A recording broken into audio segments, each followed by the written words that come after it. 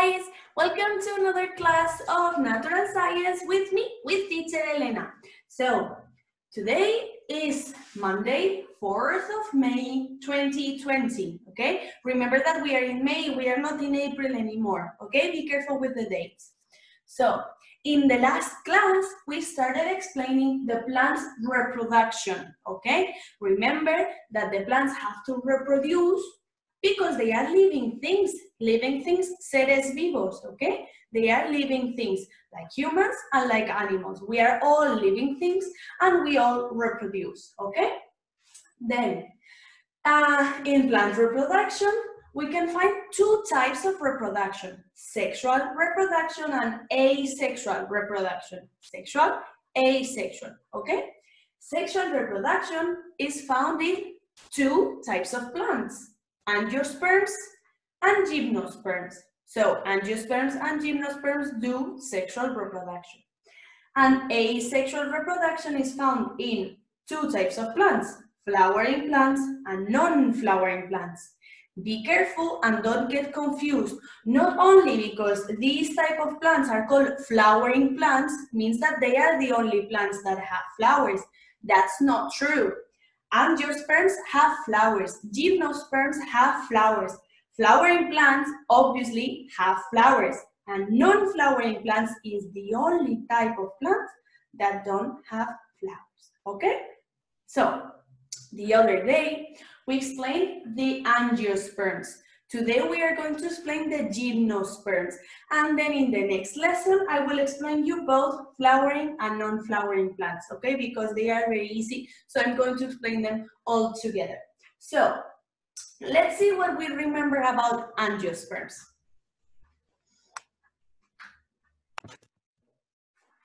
Okay, let's remember a bit of angiosperms. Remember that angiosperms develop seeds inside fruits. That means that they reproduce by developing seeds, semillas, inside fruits. For example, an apple. If you open an apple, you can see seeds inside. Well, apples come from angiosperms plants, okay? The apple tree, the manzano, is an angiosperm, okay? Then in angiosperms, we can find two very, very important parts. The male organ and the female organ. The male organ is called stamen. The female organ is called pistil. The pistil has the stigma, the stilo, and the ovary. And the stamen has anthers and filaments. Remember that anthers produce pollen. And the ovaries produce ovules. And when the wind or the insects takes the pollen from the anthers to the pistil and it joins the ovules, that's when fertilization happens and the plant starts developing the seeds. The seed is the ovules together with the pollen, and the fruit is the ovary, okay? The ovary grows and turns into a fruit, okay? Let's see what we learn about gymnosperms. Remember, because this is very important, because these are the main differences between the angiosperms and the gymnosperms. The angiosperms develop seeds inside fruits, and the gymnosperms, we will see. The angiosperms have a male organ called stamen and a female organ called pistil, and the gymnosperms, we will see, okay? Let's see what your book says about it. Okay, so here we are. So in gymnosperms, we are on page 58, okay? And we are in plant reproduction. Remember that we are in sexual plant reproduction. The other day, we studied the angiosperm reproduction, and today the other type of sexual reproduction, that is the gymnosperms reproduction, okay? Let's read your book. I'm here. It says, gymnosperms reproduce by developing seeds inside cones. They develop seeds inside cones. And the angiosperms? The angiosperms develop seeds inside fruits. And the gymnosperms develop seeds inside cones. I will explain you what is a cone, don't worry. Then it says, the wind blows pollen from the male cones into the female cones. This is when pollination occurs. So if we see the picture, we have the male cone here and the female cone here. That's different from the angiosperms because in the angiosperms, we had the male organ that was the stamen and the female organ that was the pistil. And in the gymnosperms, we have the male cone and the female cone. They are different, okay? So, sorry, we continue. The pollen joins the ovules inside the female cones. That is the same, okay? Because inside the female cones, we have ovules, same as in gymnosperms. Inside the pistil, we have the ovules too, okay? Pollen joins the ovules inside the female cones and fertilization occurs. Seeds begin to develop. So this is the same. The pollen from the male cones gets together with the ovule from the female cone, and that is called fertilization. Exactly the same as in angiosperms. In angiosperms, the pollen from the anthers gets together with the ovule that is in the pistil, and that is fertilization too. Okay? Fertilization is in both types of plants, both in angiosperms and in gymnosperms. Fertilization happens when the pollen joins an ovule.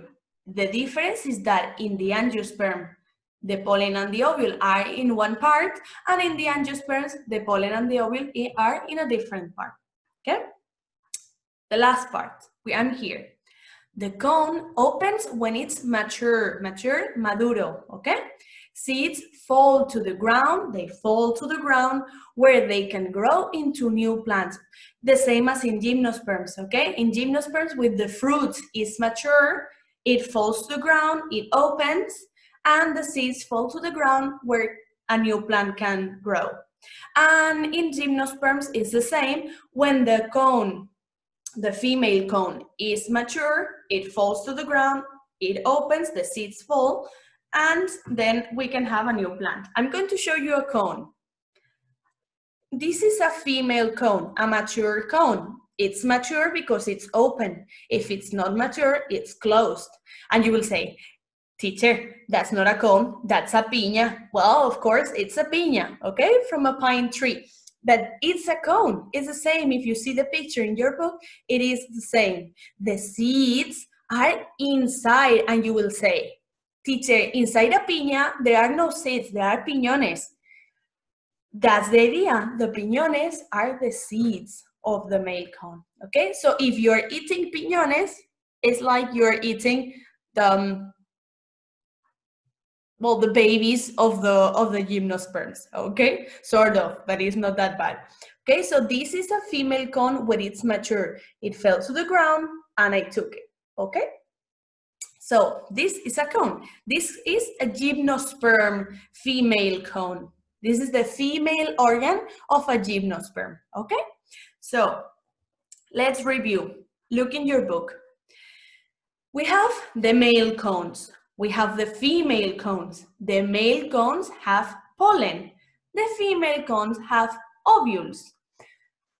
The wind or the animals take the pollen from the male cones to the female cones, and when the ovule and the ovule from the female cone and the pollen from the male cone get together, that is fertilization. And that creates a seed, semilla, seed. And when the cone, the female cone is mature, maduro, it opens, it falls, and then the seeds go in the ground and we can have new plants, okay? So that is gymnosperms. As you can see, it's very easy because it's very similar to angiosperms. The differences, remember, is that in the angiosperms we have a pistil, and in the gymnosperms we have a female cone. And in the angiosperms we have a stamen, and in the gymnosperms we have a male cone. And in the angiosperms, the seeds reproduce inside a fruit, and in the gymnosperms, the seed reproduce inside a cone, okay? Those are the differences, but that's it, that's it. So I hope you have understood more or less. Remember that pollination in both angiosperms and gymnosperms is when the wind or the animals take the pollen from the male organ to the female organ, from the male organ to the female organ. That is pollination. And fertilization is when the pollen joins the ovule and creates the seed. That's it. Okay, that's it. Okay, I hope you have understood more or less the lesson. Remember that I think tomorrow you have to answer some questions about this. They are very easy, okay? But if you have any question, remember, you can leave comments here under the video. You can leave me some comments. You can also ask me through Dojo, or I can call you, okay? And on Thursday, when we do the video call, you can also ask me questions about this, okay? Goodbye, I love you. Bye, see you in the next video.